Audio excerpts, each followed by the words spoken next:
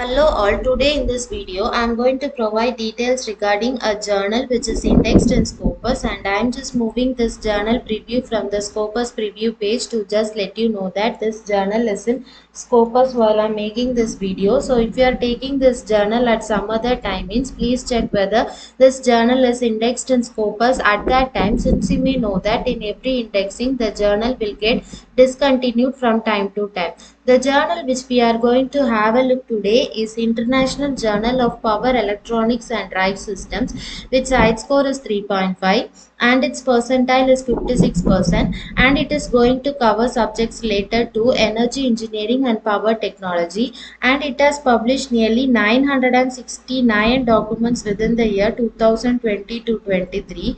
Its coverage years is till 2024 only. Not only this journal, whatever journal you will be searching for Scopus nowadays, it will be till 2024 only. Why? Because Scopus is in re-evaluation. So once the re-evaluation is completed only, you can just confirm that whether this journal will continue in Scopus or not.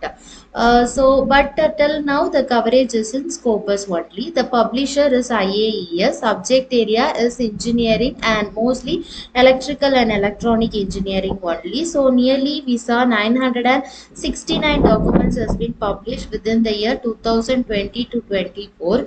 In order to confirm that, you can just click the Scopus content coverage, and this will confirm that how many articles has been published in this journal per year. So since Scopus is not sharing the source homepage link nowadays, we have to look it from our browser only. So I am just moving to my browser. Here you may notice the IAES, which is the publisher details of this journal. So I am just moving to this journal details, and here you may notice here also they have given the publisher details. So apart from that also, if you are having any doubt whether this is the original journal, if you are searching for means, you can just move to the archive session, and in that you can just pick an article which is late published, and you can search for an author in that in author indexing, Scopus author indexing.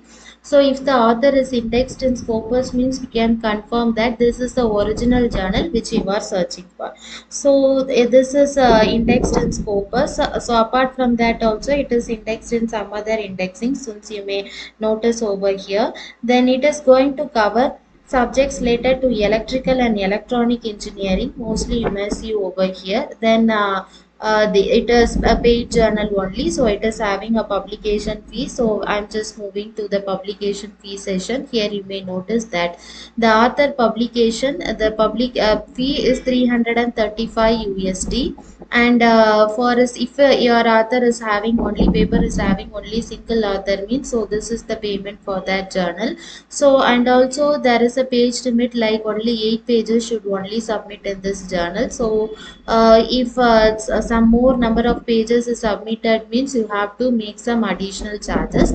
So this is the payment details. Now we can just move to the archive session to check that how many issues is having in this journal per year. So it is having nearly 3 issues per year. In 2024 already the third issue has been published. Since it is a paid journal, mostly we can view the PDF of the article. So I am just moving with the PDF here.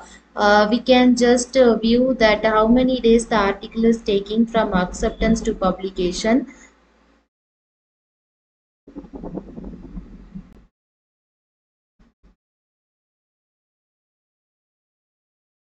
Sorry, I just looked into some other journal.